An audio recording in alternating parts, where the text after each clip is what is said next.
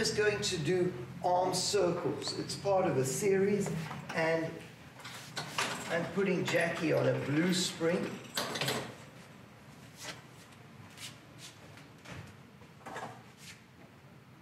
You got it? Mm-hmm. Good. This is one of my favorite arms work series. It works the whole trunk in such a profound way. Even if someone is tight in their hamstrings, they can do this one. The arm sitting, it's difficult to do if someone is tight in the hamstrings. And then we put them on boxes and bolsters and all kinds of things. This is just an incredible series. Works on the stability of the trunk and strong upper body work here. We notice how she comes all the way overhead.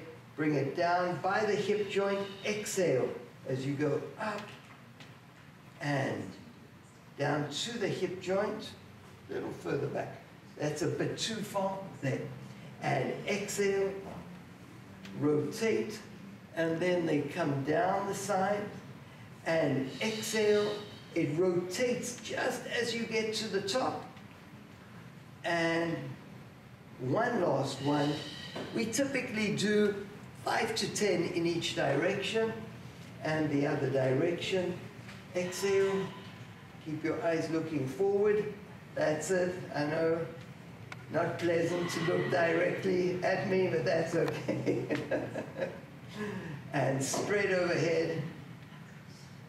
And not the best of scenery. And exhale. And then rotate. Just watch that you don't cut that short. People tend to come in over here because of tight shoulders. I've got pretty tight shoulders. We want to utilize every little bit of that shoulder flexion we have.